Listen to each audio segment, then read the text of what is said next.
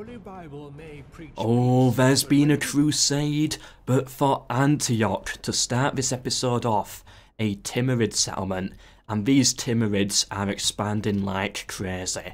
Nothing seems to be able to stop them. Meanwhile, Poland really extending their reach all the way to Antwerp now, taking mostly Milanese territory, but yeah, they've made it all the way to Antwerp, which is quite a distance, you know, going from the Black Sea here with Ayazi all the way around to the English Channel, near enough, with Antwerp. That's quite a big border. Are they connected to the Mediterranean? No, but near enough. Yeah, the Papal States were pushed back from the siege of Venice, but the Hungarians have swooped in now, and they've got a lot more troops. Ooh, they lost. Venice defended. But they came in with the reinforcements. The Hungarians looking weak. I think Venice can continue to hold out here.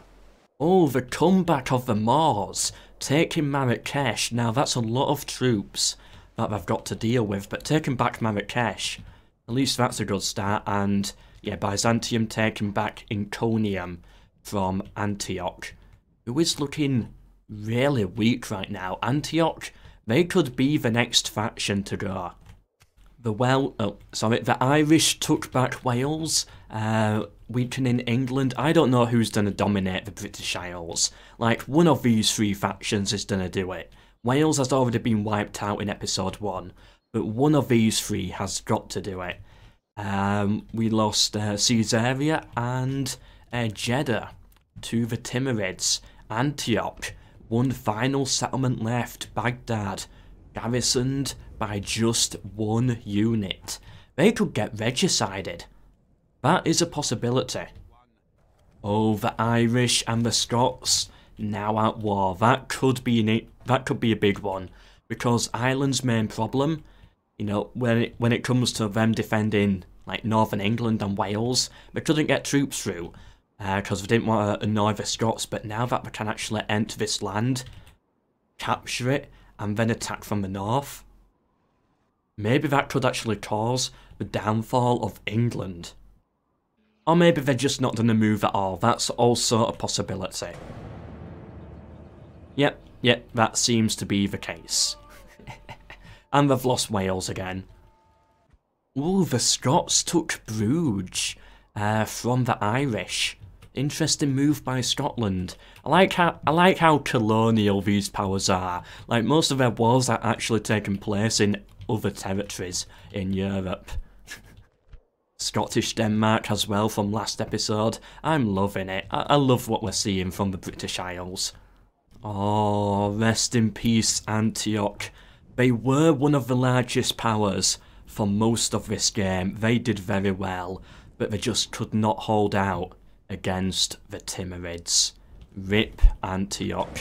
Are we going to see it this turn? Chances are yes. Yeah, there we go. RIP Antioch. And the Timurids looking very powerful now. Although this Polish crusade is here. Could that be enough to slow them down and let neighbouring powers take them out? It's possible. Really? Has no one taken Corsica yet? Surely some faction must have taken it and it rebelled. But it's a castle. Why would it rebel? I don't know what's happened here. Surely one faction must have taken it.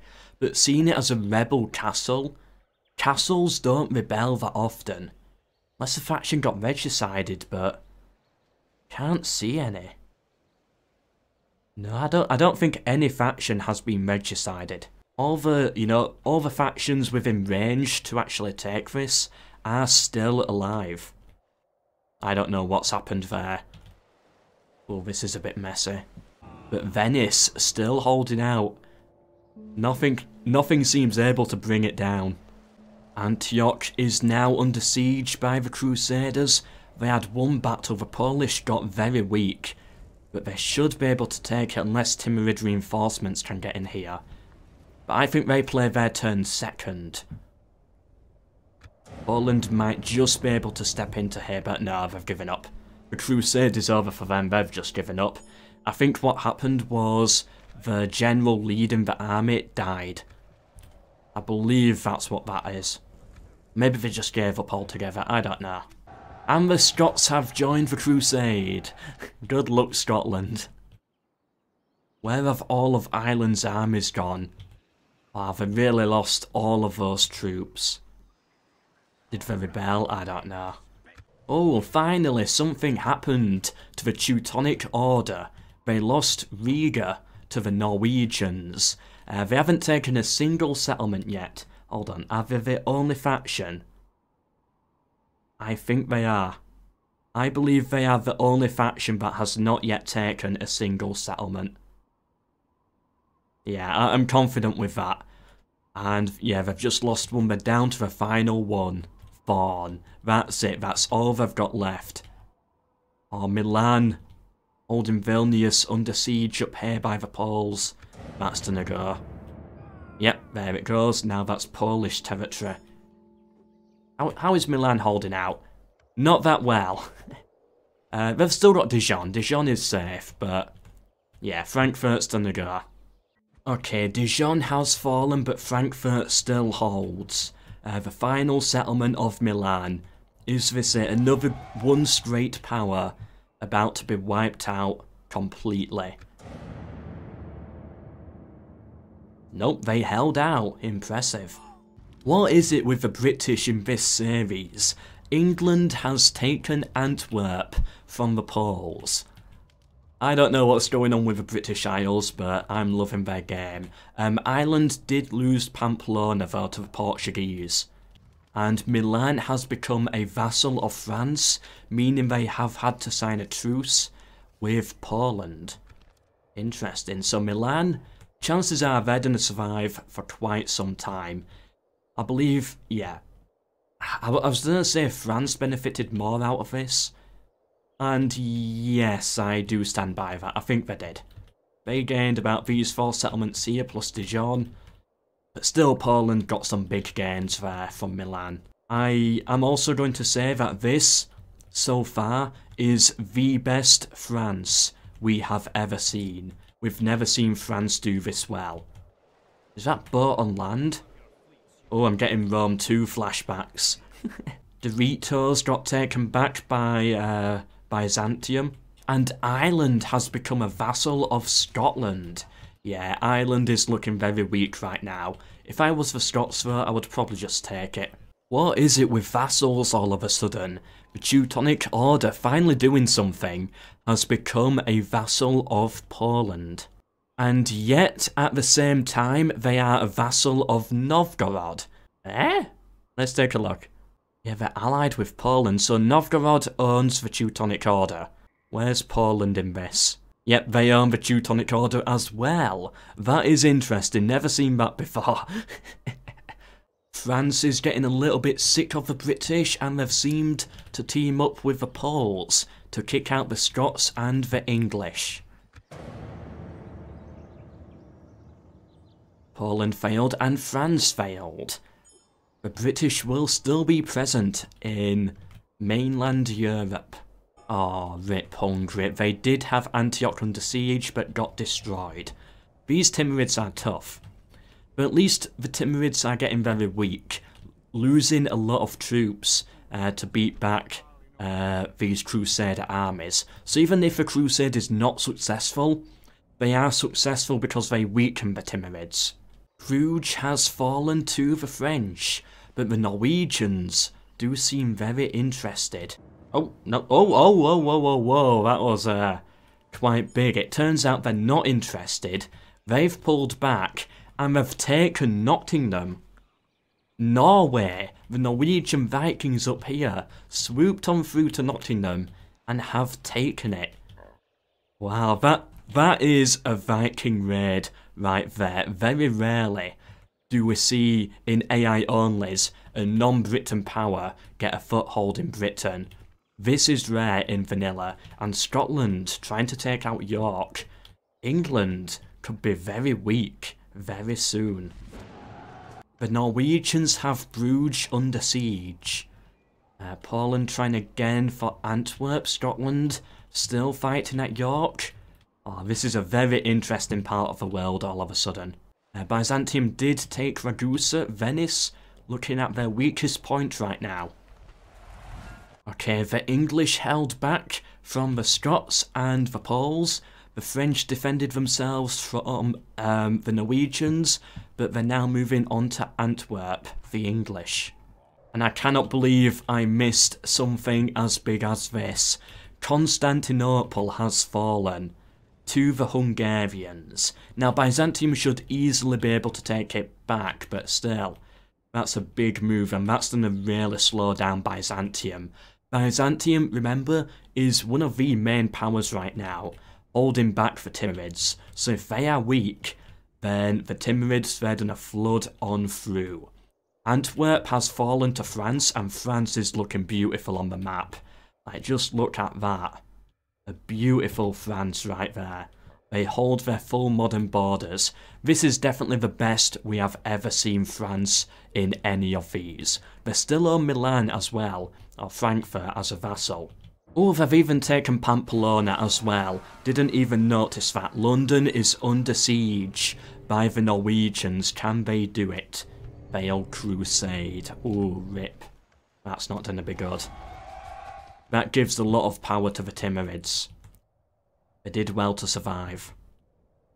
Well, survive in Antioch, like, that crusade was not going to destroy them altogether.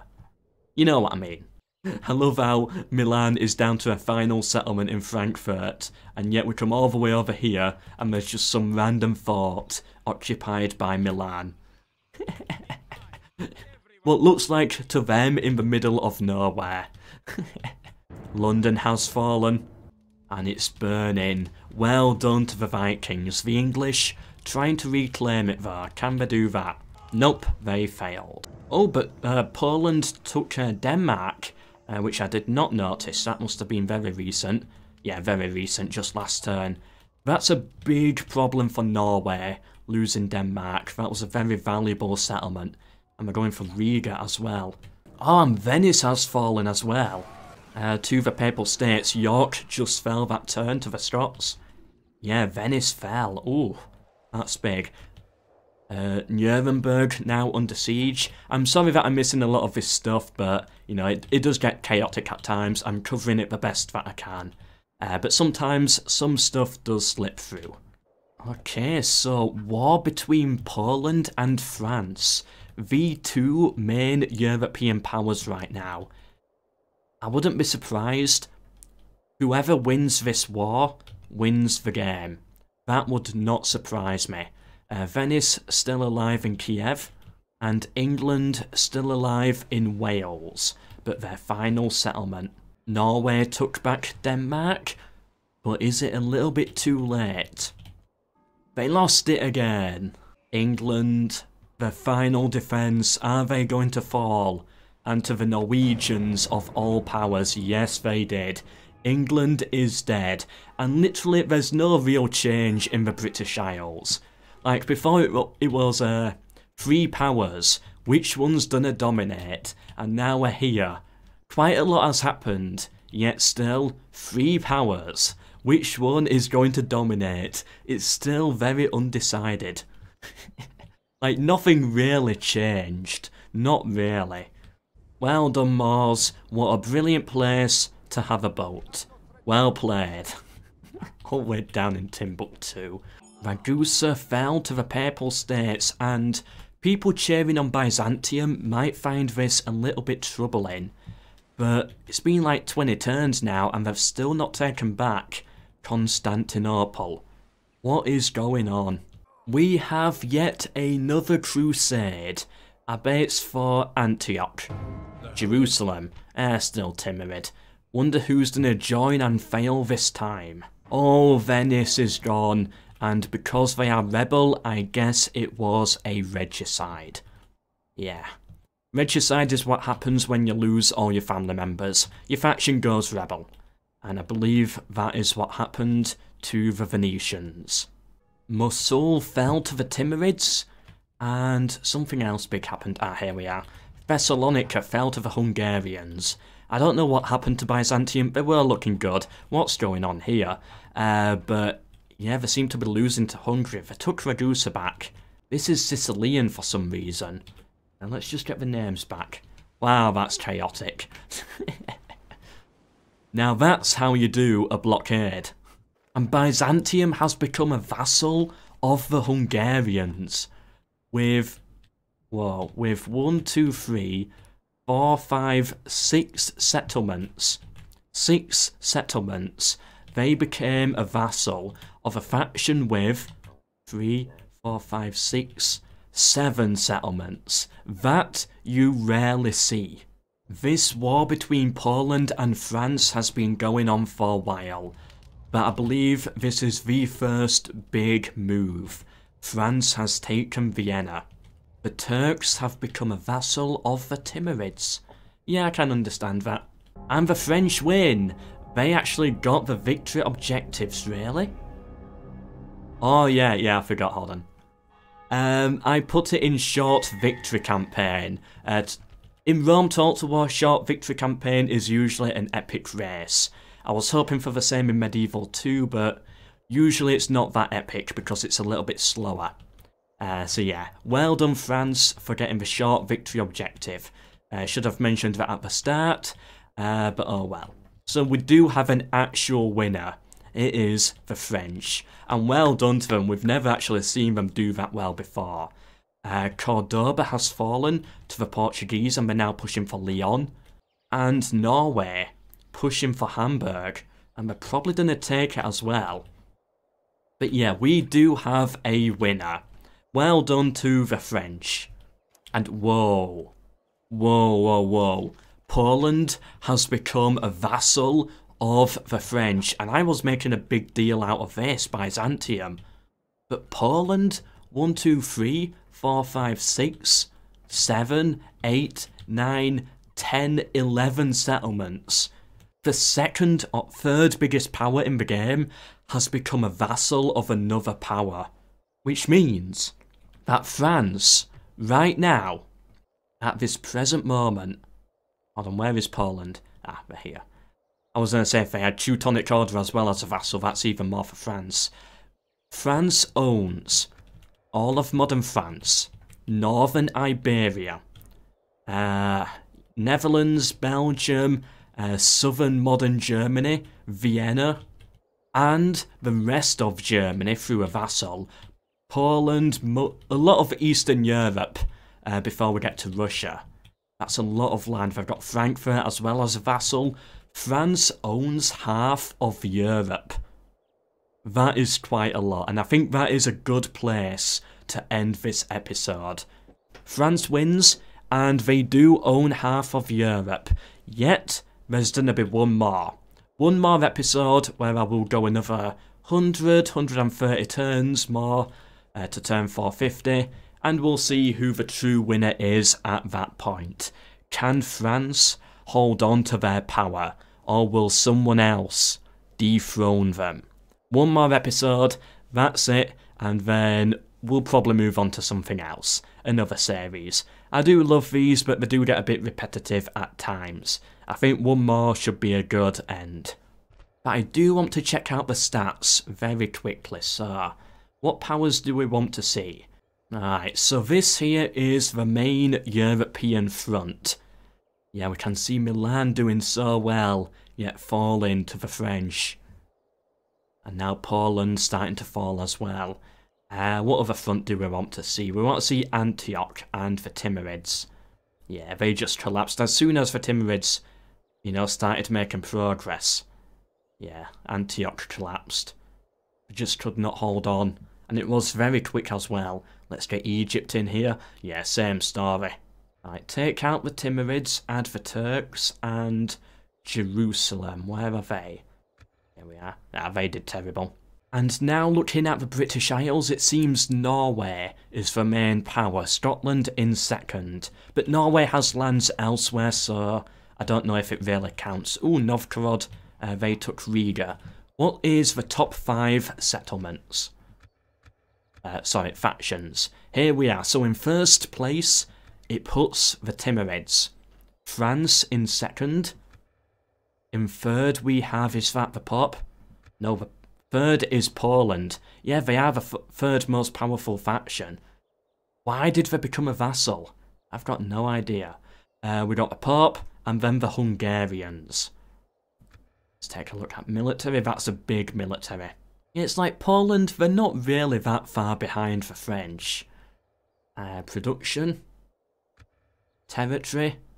Financial, can't get anything there. And population. France has the largest population. So yeah, well done France for getting the win, but I'm gonna go one more episode. Hope to see you there for it. Please do subscribe if you are enjoying and want to get notified of future episodes. And please do share or like and stuff like that, as that does really help me grow, helps me out, and makes these much more worthwhile. Tempts me to go further and deeper into the campaigns. But for now, I hope you enjoyed, and I hope to see you in tomorrow's video. Goodbye.